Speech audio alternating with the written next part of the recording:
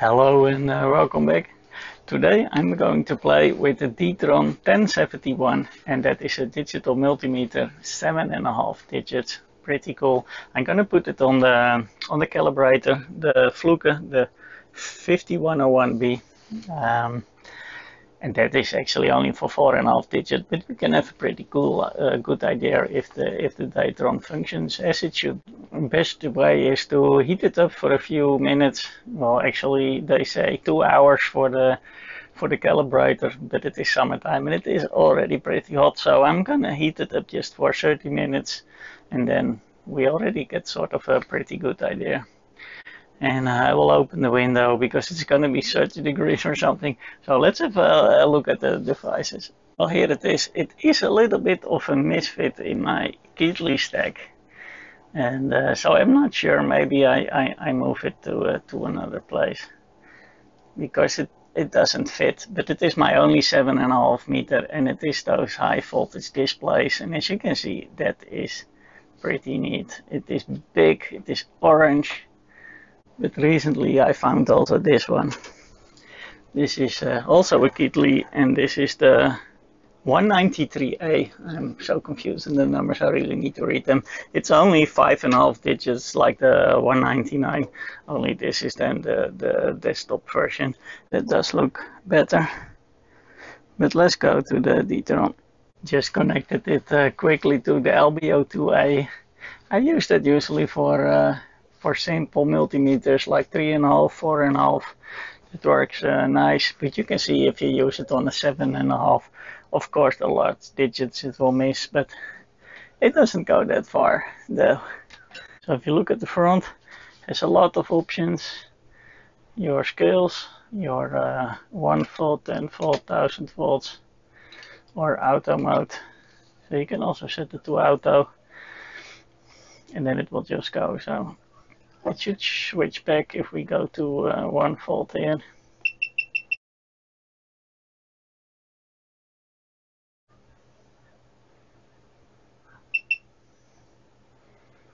So that seems to work. Put the filter on for an extra digit. Wow, look at this. 1, 2, 3, 4, 5, 6, 7, 8. Pretty cool. Well, the front looks still good. All the lights still work. Switches over. All the functions just seem to do what they need to do. I put it on the calibrator later. Okay, we have a look at the back. It's pretty heavy to hold it like this. There are a lot of connections and I've really no clue. Well, of course the power, the GPIB, calibration key or not, but you can just jump start that. Internal calibration every year, every 90 days or every 24 hours. I need to read, seems very advanced. Yeah, some extra options I haven't read. Looks quite impressive, to be honest. Okay, I think there are a few from those internal hacks. Just see. Let's have a little look inside.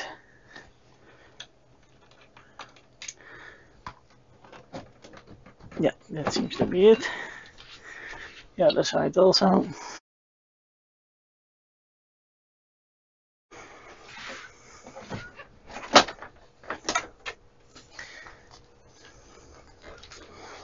Wow, that looks pretty nice build. Everything is on sockets. So if you need to do a replace, you can do. Well, it seems like they did a modification here, but it does say Datron, so it is from themselves. Well, the bottom looks just as impressive. I like that it is really built by pieces. So I don't have the current board, so that probably goes here. This looks kind of AC board. I'm not sure how old it is, but it is very, very clean. Maybe we can have a look on one of the ICs here, that we can find the week numbers. A lot of them are 88. 8806, 8812, 88, 86, 87. So we are around that age, I think. So I also put back the manual and the feet so it can stand up. And the manual is right there. Let's have a look from the other side. So here is it. And here's your operation manual. Look at that. All the buttons. I like that. They also do that in the Fluke. They have the whole book there. And then it's stuck. And you can put it in a nice angle as well. I was hoping I could put the Datron exactly on top of the calibrator, but I cannot because it has these handles in the side.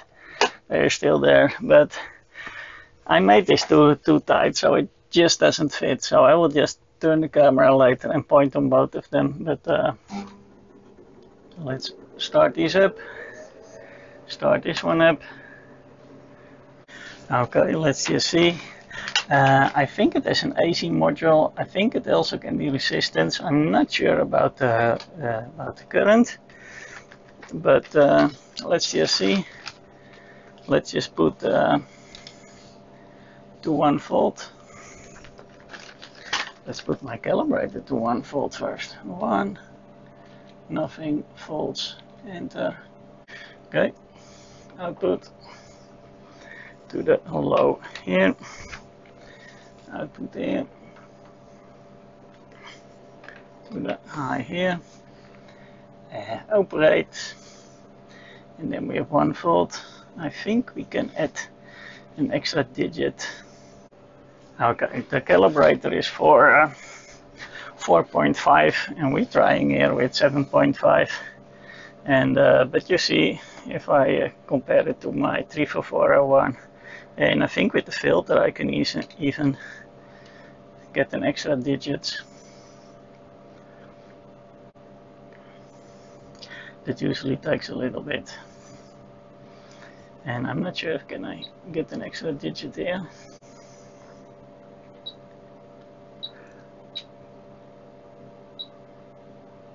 Here we are.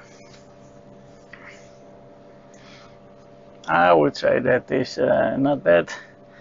Can we do on 1 volt or will it crash completely? No, it will not. You can do a little bit of overrange. Okay, cool.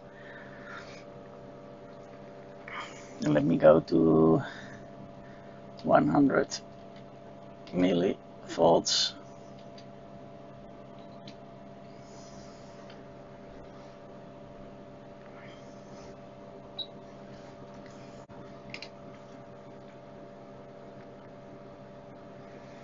Pretty cool. 10 volts.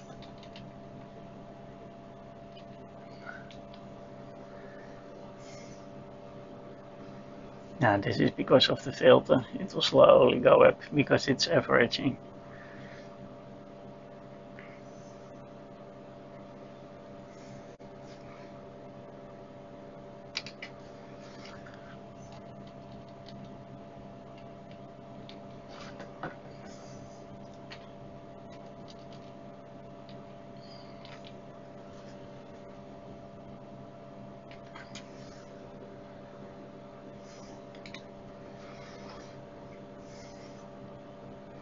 It's moving a little bit. This one is also moving. I'm actually surprised. Works pretty well. I think I should be able to do 1000. Operate off. We need to be careful. This will switch automatically over. This one is, yeah, this one should also be, but I'm not risking that. 1000 volts. Here we go. Yes, it does that.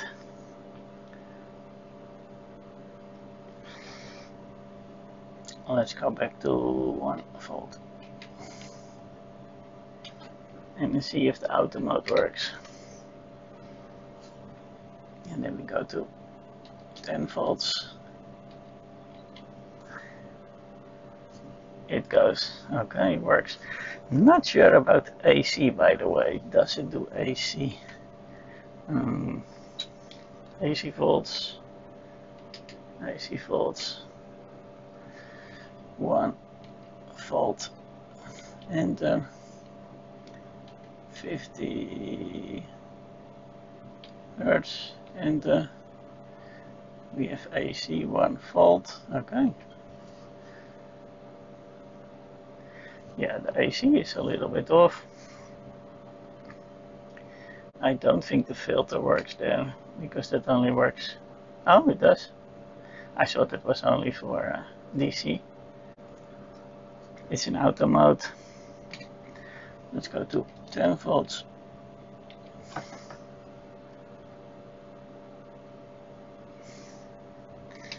To 100 volts. Right. Yeah, the AC is a little bit off, but we knew that. Off 1000 volts. I'm not scared.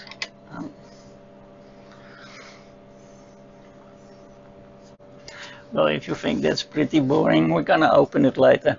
I'm just not sure if the ohms module was in. Well, it seems to be.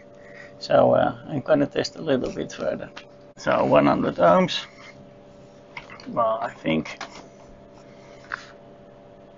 it does that. It is the same 100. Go to 1000.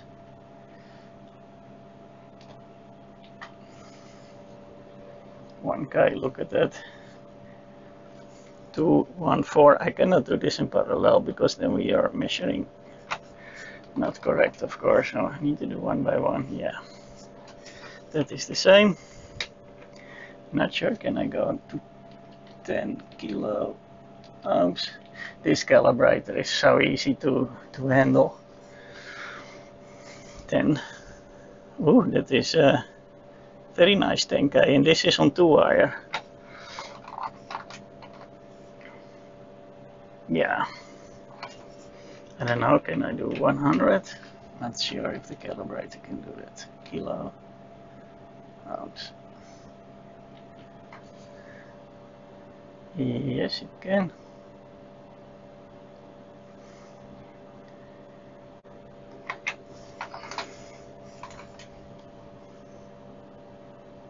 Yeah, it's jumping here also a little bit. Let me see if I can do this with 4-wire. I think this is the 4-wire setting. I need to do external sense, by the way. Does it go? Yeah. External. It doesn't want to do. Oh, that is correct. It only wants to do that on the lower settings because it makes no sense doing this in the higher. So if I go to 10 ohms and I go to external sense, yeah, now it does the 4-wire, and I think here I need to do this one up.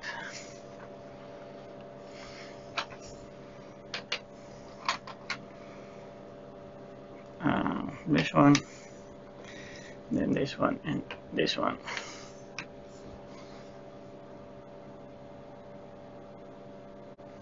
One ohms. I think the 1 ohm is off in the calibrator. Oh, not that much. I was trying to measure current, but if I pushed the button, nothing happened, so there is no current module in.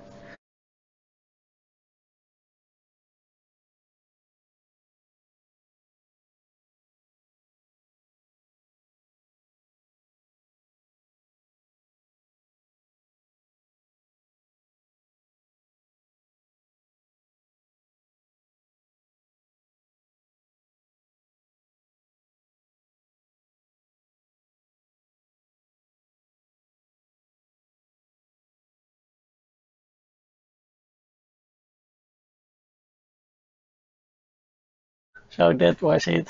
Very short video. Just did some quick test, did some cleaning with a short look on the inside.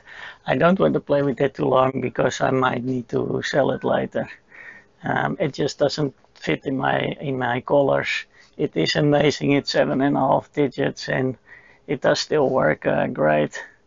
And yeah, after the cleaning, I'm amazed because it almost looks like new, and everything is there, even this manual in the bottom.